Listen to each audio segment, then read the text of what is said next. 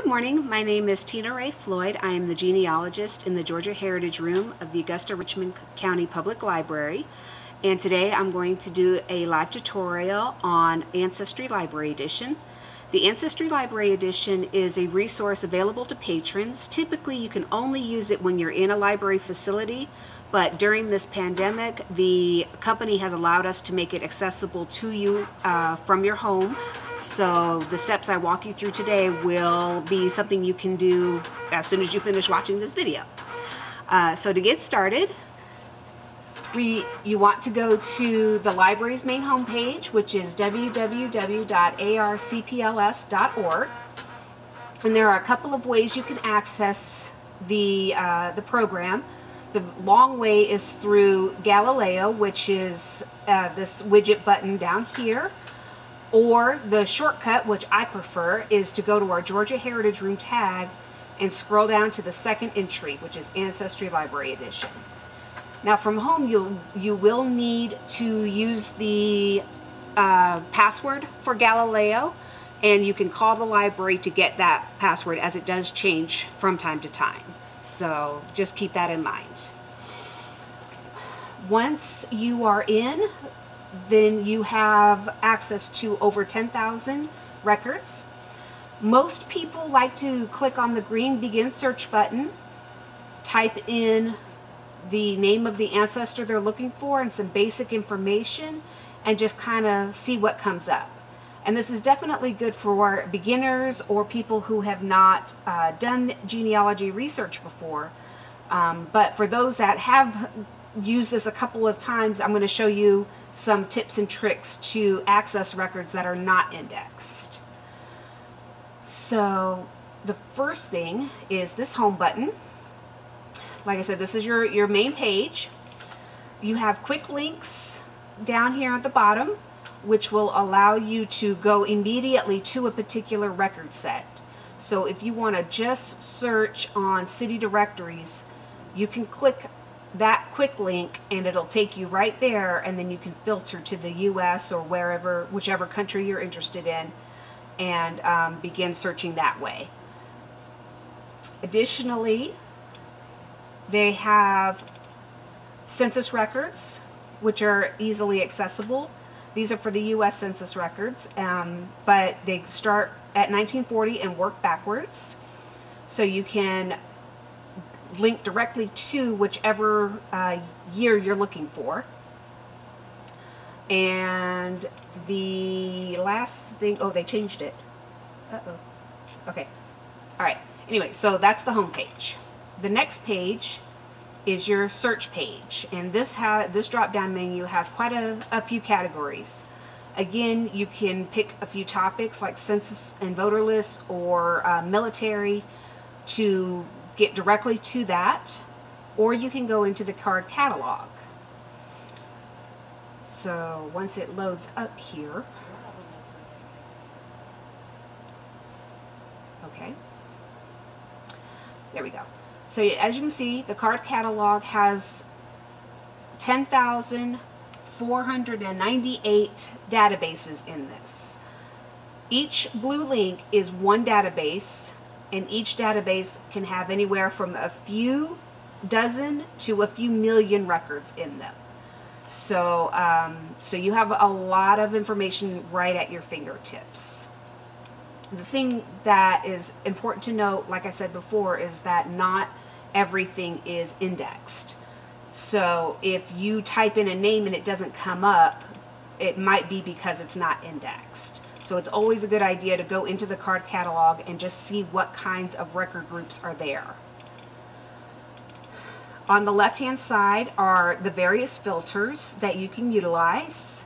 Again, you can filter it by the type of records that it is, filter it by the location that you want to search, or filter it by the century if you have a very specific time frame in mind that you want to look through. You can also do keyword searches. So if you say, for example, slave schedules, which is a record group that is no longer indexed, by the way, then you could type in the keyword and it'll filter out until you look for just what you need. So well, maybe they did make it searchable again. Hold on.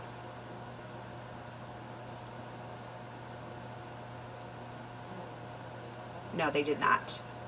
If the items are in blue, that means it has been indexed. So when you're on that beginning screen and you type in a name, it'll come up. But otherwise, you'll have to search page by page. So that is, they change it back and forth. So I can't tell you from day to day when it's going to be like that. The other thing you can do on the search page is you can search by map. And this is another good way of getting access to the records that are not indexed. So we'll go into Georgia here, for example. And this is all of the record groups that they have pertaining to this state, various categories. And again, not all of them are indexed. So we'll choose this naturalization record, for example, and let's look at Savannah.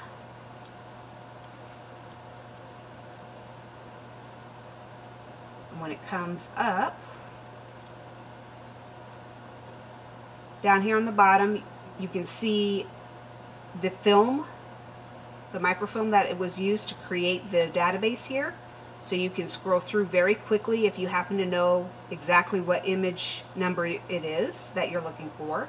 Not everybody does, but that is a nice little trick for you. And then zoom out a little bit so you can read that. And you can see this is a naturalization record for a Philip Oster. And it is dated 1843.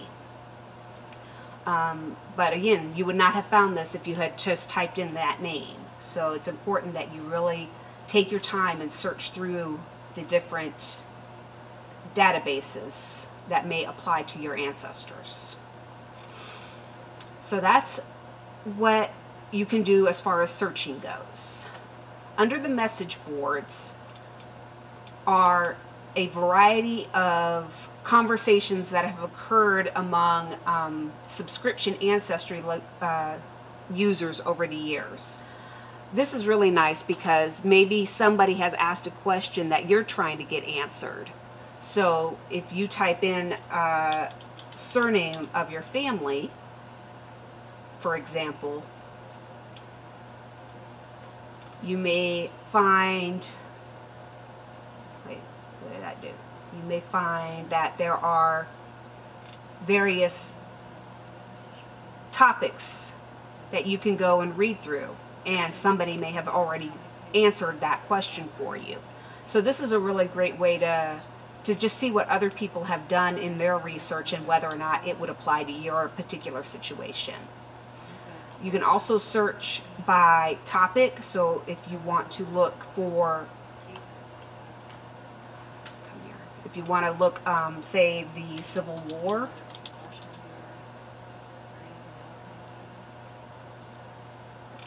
then you can find various conversations of whichever state you're interested in and see what information is in there.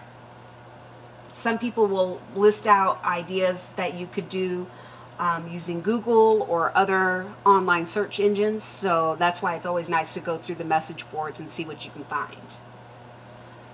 The Learning Center is really helpful for people that are just getting started or looking to maybe specialize in African American research or military research, or just try to get some more tips and tricks on something that is pertinent to your research. Additionally, there are maps that you can access, and this is helpful because then you can see the help aids on the left, and that help show you the evolution of a state's counties and borders. A lot of times people get frustrated in their research because they think their family moved, and it turns out it wasn't the family that moved, it was the border.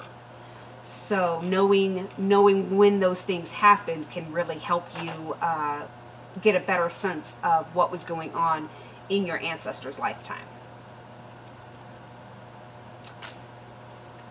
For the charts and forms, this is helpful for being able to keep track of your information, keep yourself organized. It is good to know how to do the paper and pencil method of documentation, because not all repositories will allow you to bring in an electronic device. So if you have to use a binder and pencil and paper, then you already know how to do it. These forms are not copyrighted, so you can print off as many as you need.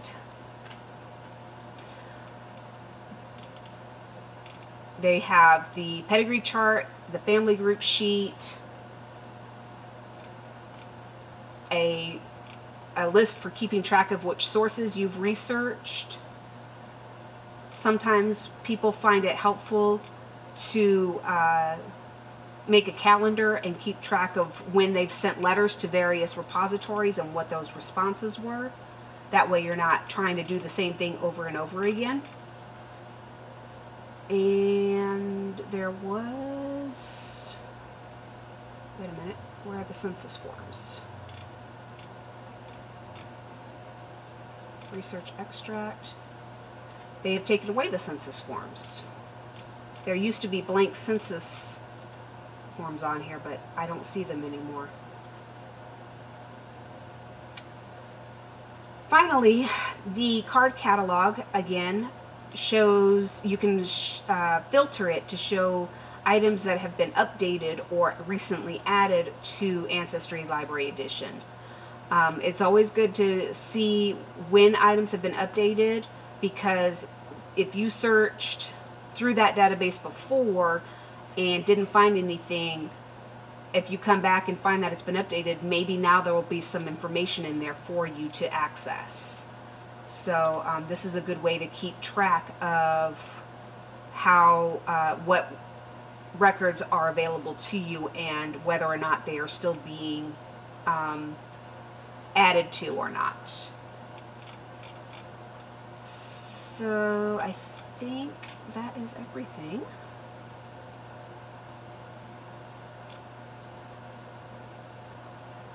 Okay, I hope this was helpful for you, and again, my name is Tina Ray Floyd. If you have any questions, you can call us at the Georgia room at area code 706-826-1511.